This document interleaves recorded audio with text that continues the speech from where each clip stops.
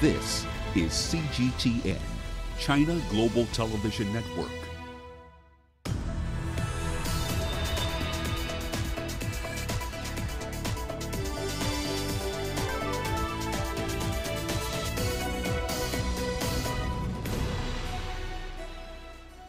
As you might have figured out, energy, renewable energy and non-renewable energy is a bit of a theme in this part of the bulletin.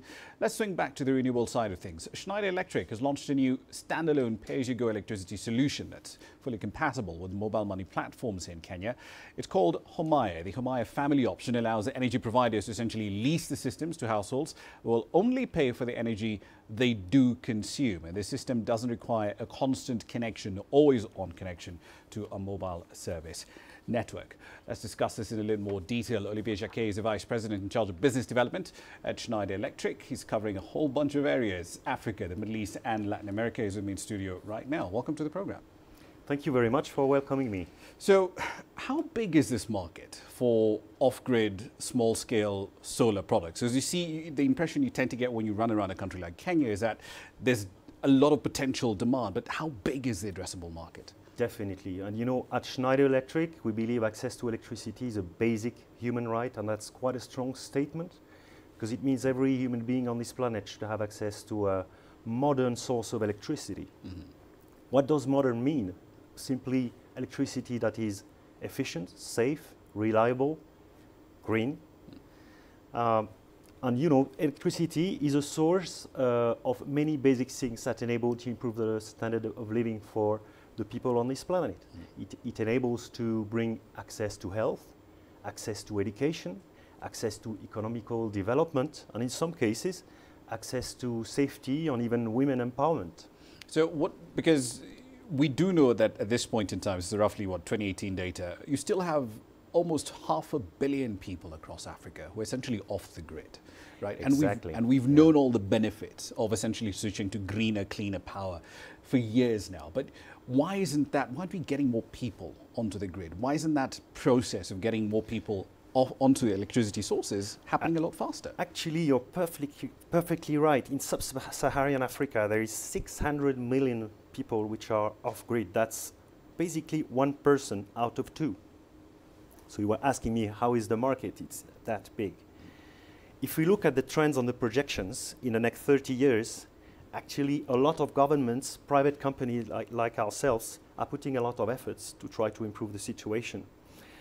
But we have to compensate for the demographics in Africa, which is booming. Mm-hmm.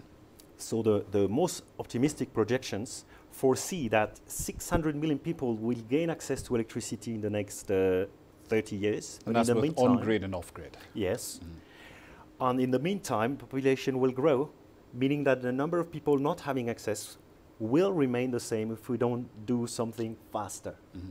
But is this a mature business now? Because I mean, Schneider, you're not the only players in this space, right? With the household solar pay-as-you-go kits, but is this a mature industry at this point in time that it can essentially pay for itself, or do governments need to provide tax incentives to essentially drive access? I think it's a shared effort. Governments need to prepare the legal framework in each country for private companies to be able to develop. On our side, we have to design, manufacture products which are affordable for those people who live. Half of Africa is living on earnings which are ranging from $20 to $40 a month. Mm-hmm. Okay. But what's interesting, if you look into the detail, you will see that their budget, actually 1/3 of it is spent on energy. Families living in the countryside without access to energy, they would have points of lights which are basically candles or kerosene lamps. Mm. A candle will cost 2 cents of US dollar, but they will buy 4 a day, meaning that after 3 months, they could buy a solar lantern. And you haven't accounted for all the emissions problems that will essentially come down the line from the healthcare problems we're going to be facing, really. Yeah.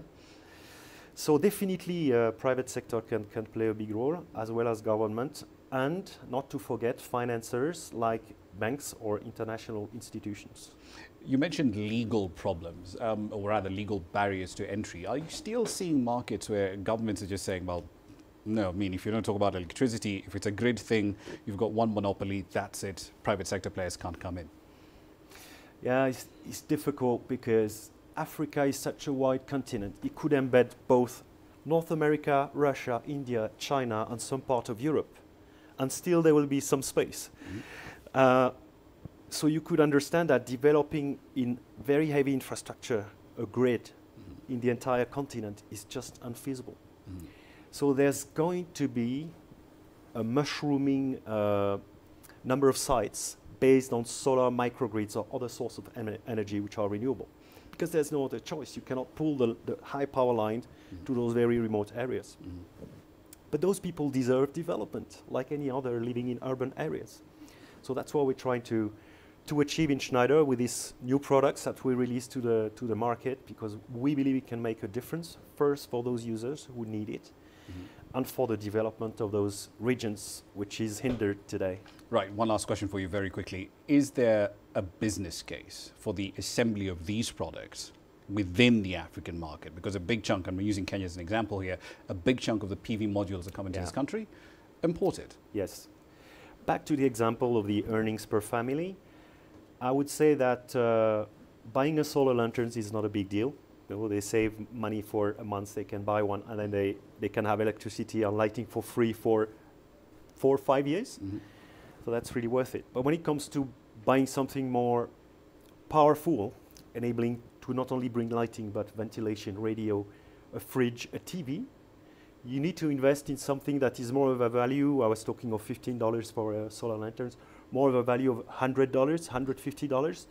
And for this, we cannot expect those people to pay cash.